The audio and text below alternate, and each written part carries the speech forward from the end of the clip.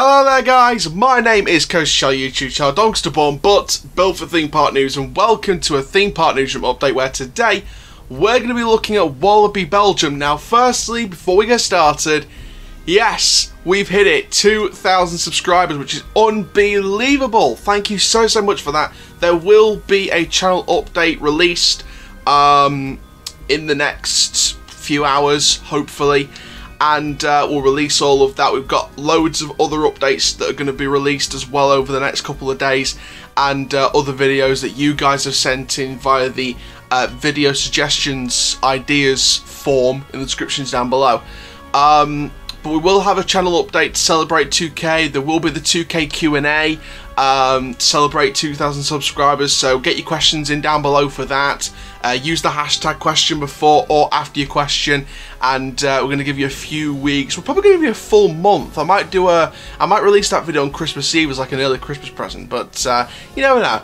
And it gives you time to get your questions in as well. But for now, guys, let's have a look at this news update on Walibi Belgium. So this is some concept art release sharing off the brand new area around the new Mega Coaster. So before we get started, make sure you like, comment, subscribe, click the notification bell so you never miss another YouTube video. Keep subscribing, guys. We are now on the road to 3,000 subscribers, and we are halfway on the road to 1 million views, which is unbelievable. So please get the view count in.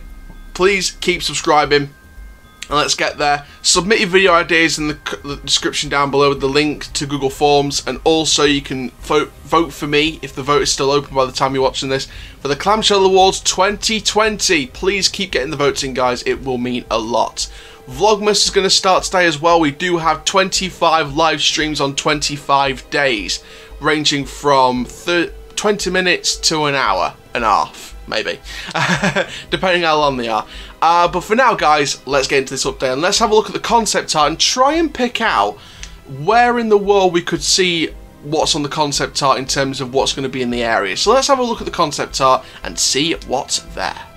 So as you can see already on your screen right now, look at that concept art first of all. Overall, it looks astonishing. The station for the brand new Mega Coaster. I mean, is that me, or does that not look, via the art, like one of the best themed stations in Europe on the exterior? I mean, to be fair, looking at that little screenshot of the interior that we showed you in the previous update, you know, I think that's a good sign of things to come. Now you can see a couple of other buildings. You can see a massive, like, fountain structure, like a skeleton fountain structure kind of thing in the middle. That looks amazing as well. But there are two other buildings, and you can see in the right of the picture, sort of next to the main entrance, shall we say, to the area, is an attraction of some sort. Now, many people thought on the forums it would be like a play area. However, we can confirm, and Theme Park Magic officially confirmed this as well, that this is in fact a re-themed version of their stunt flight attraction. Now, for those of you who have absolutely no idea on what stunt flight is, I know they said stunt pilot then, but you're getting confused. But yeah, stunt flight is a swing ride. It's a kids attraction. So it's basically a flying attraction. So basically, you got these two things either side, got these two swinging things either side, and basically it just swings you either side, really. So it's a classic kids attraction.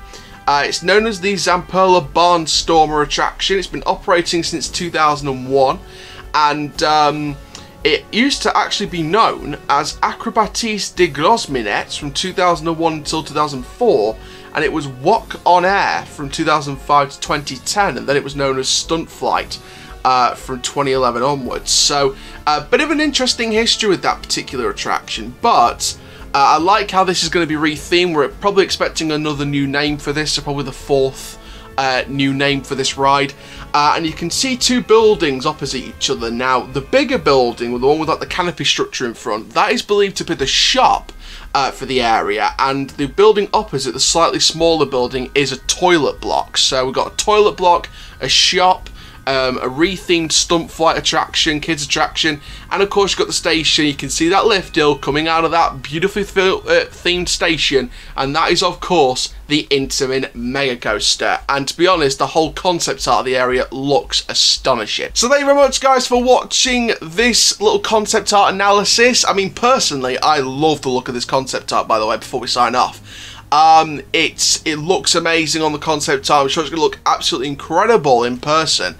And, you know, I knew the Mega Coaster was going to be good already, but to see the stunt flight attraction, the toilet block, the shop, the big skeleton fountain structure, no wonder the go-kart got removed for this. I think we were expecting a big project, not just the coaster.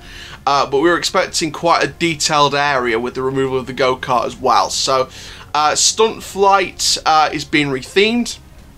So we know this is going to be rethemed for the area. Now, I think the retheme from the look of the concept art looks good. It'd be interesting to see what name they're going to go for the rename of Stunt Flight, or they're going to keep with the Stunt Flight name and sort of change the theme of the name of Stunt Flight.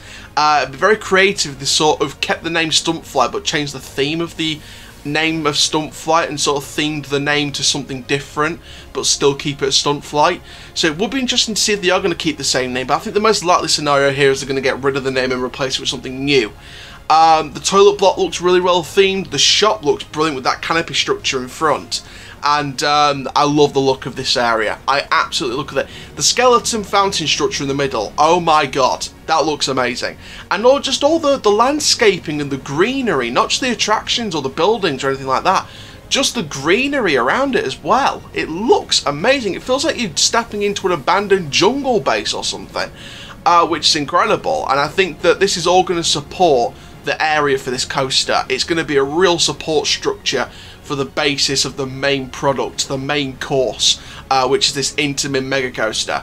So I'm really excited about it. I hope you guys are really excited as well. Thank you very, very much for watching this video. Make sure you like, comment, subscribe. Stay tuned for more Theme Park Newsroom updates, which will spread out over the next couple of days.